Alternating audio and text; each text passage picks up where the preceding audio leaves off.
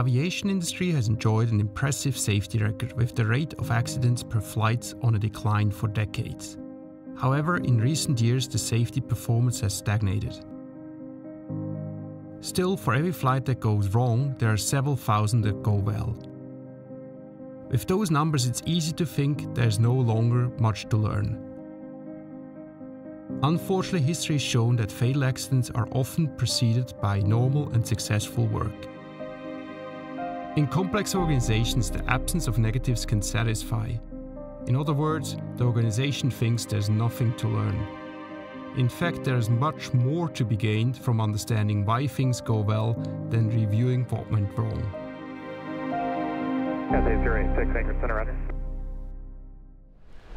I'm here at the headquarters of Cathay Pacific to discuss how we as an airline learn from our operation. To enhance flight safety, ICAO, the International Civil Aviation Organization, mandates the implementation of a flight data analysis program called FDAP. It's a process to analyze recorded flight data and monitor for trends, and forms part of the safety management system. Up to today, this is how most airlines still measure their safety. But does it tell the whole story?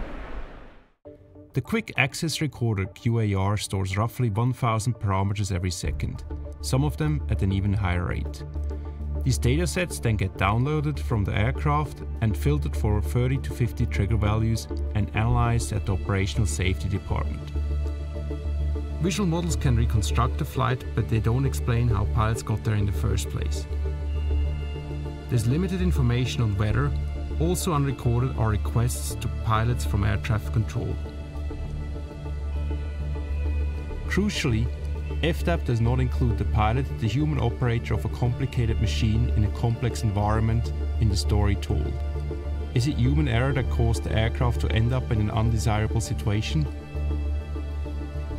I asked Peter Hudson, the risk manager of flight operations.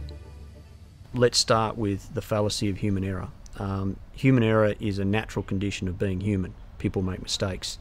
Even your very best people make mistakes. And it also is usually a symptom of something deeper within your system. There's you know, when you're looking at human error, you're looking at context, and context matters because context drives behaviour, and the system around you is the context.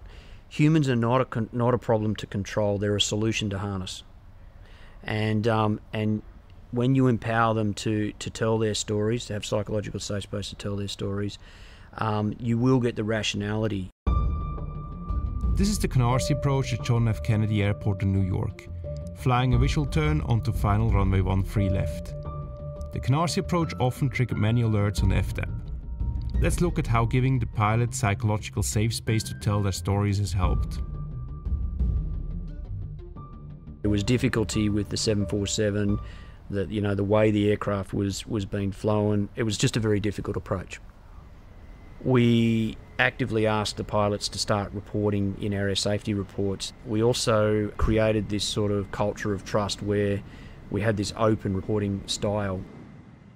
We were able to have pilots come forward and say, well, look, we were facing this demand and pressure, or there was this interaction and workflow, or that we were making these trade-offs and they just weren't working.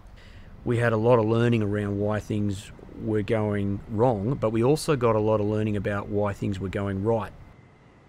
What happens is when you decentralize accountability for performance on the line to the subject matter experts and the field experts, it's a very powerful outcome. And all we did is guide and mentored that accountability, built it into training programs. We allowed pilots to practice it. We got a superb outcome. And our FDAP results improved dramatically. If we had taken a retributive approach to that, we would have said, look, you broke the rule, we're going to punish you for that. We would not have learned anything. We have a policy of no punitive action will be taken against any operator or any pilot that makes an unintentional error, because we recognise that as a natural part of the human condition.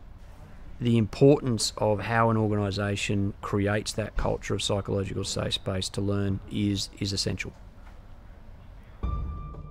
The success of conversations with pilots, like those over the Canarsie Approach, led to a regular process, the Operational Learning Review. Here at CAFE's headquarters, pilots every day head to work via the main walkway known as the street, much to the delight of Pete McCarthy. The nirvana for me is going down to the street down there, seeing one of our pilots and saying, hey, you've just flown back from New York and nothing happened, can we talk about it? Because if nothing happened, it means that lots did happen, and what actually happened was they managed all the situations, they managed all the ambiguity, they managed all the trade-offs that were required in order to have a successful flight. So actually, in their mind, that non-event is a big event to me, because that's where most of our learning can come from. So an operational learning review is an opportunity for us to have a discussion or a chat with the frontline experts and gain insight from that as to what the real work looks like that they're doing, so we can understand work as done rather than work as imagined in the environment.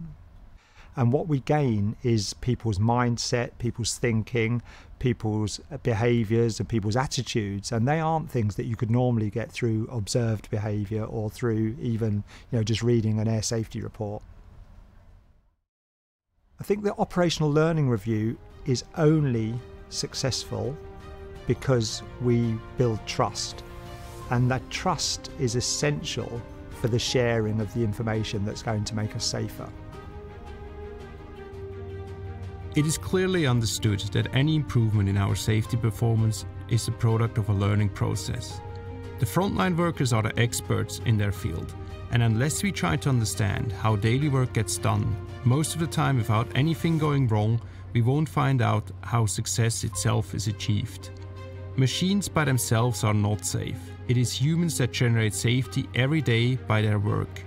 Human resilience fills the gap between work as imagined and work as done. And it is people that make a complex system resilient through positive capacity and adaptation to a complex and changing world.